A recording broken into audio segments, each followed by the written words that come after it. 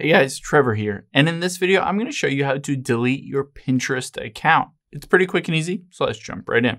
Now, I'm on my iPhone. You can do the same steps on an Android or a computer, but let's just open up the Pinterest app here.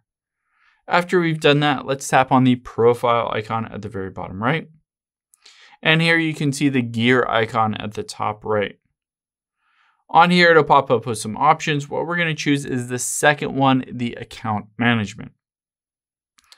And then now you can see at the very bottom is to deactivate the account or delete your data and account. So let's tap the last option here. And it says deleting your account is permanent and means all of your pins and boards and all of your data will be deleted. And it says if you're ready to leave forever, the last step is they will email you basically a deletion link to the email you have on file. So just hit continue here, and it doesn't really matter what you choose here, and hit send email.